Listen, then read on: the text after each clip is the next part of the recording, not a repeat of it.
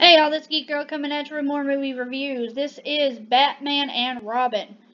While Chris O'Donnell takes up Robin again, we have a whole new cast of characters besides that. Because, in my opinion, there can be no other Robin besides Chris O'Donnell. You will not judge me.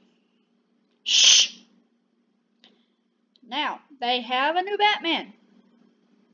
And for the simple fact that I love this actor. And he is hot as hell. Yes, I cussed. No, I'm not sorry about it. Because it had to be said. Freaking George Clooney as Batman. Who does not want to see George Clooney in a rubber suit? Who? Who? Straight guys are even like, good lord, come on, man. I mean, it is just awesome. And as far as him acting as Batman, oh yeah, he is Batman just as much as the rest of them. That's what I love about these three men. Freaking Michael Keaton, Val Kilmer, and George Clooney.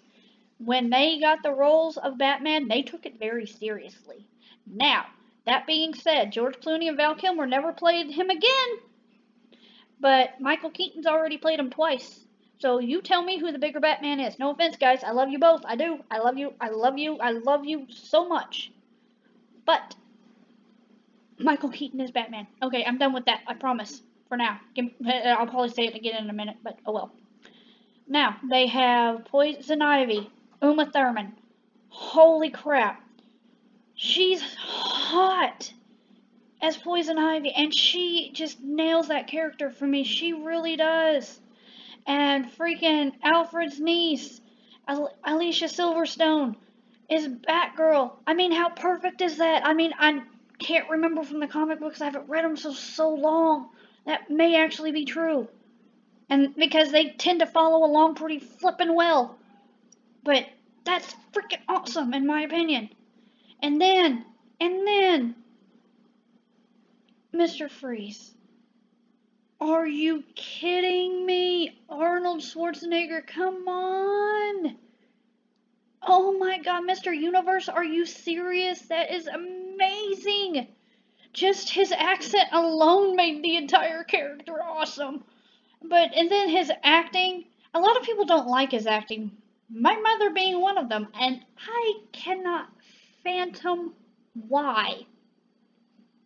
I don't understand. Everybody's like, well, not everybody, but there's a select amount of people that, like, oh, he can't act because you can tell he's acting. Well, first of all, duh, that's most people.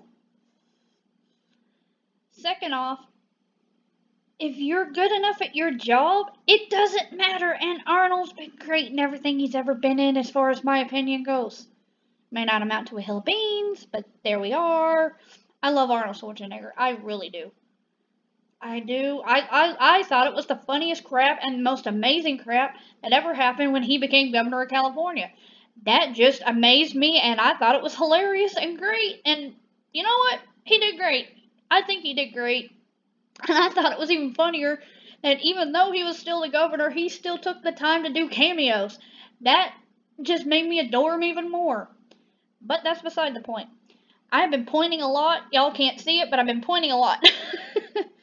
But anywho, yeah, great movie. Great movie. And this one kind of hits a little closer to home because now it's about Alfred being sick, and come to find out he's got the same rare disease that Mr. Freeze's wife had, and yeah, it's just all crazy. And then Batgirl's all ticked off because nobody really cares about her uncle, but they actually do, and they're both doing everything they can to fix it. And of course, Chris O'Donnell's wonderful at everything he does.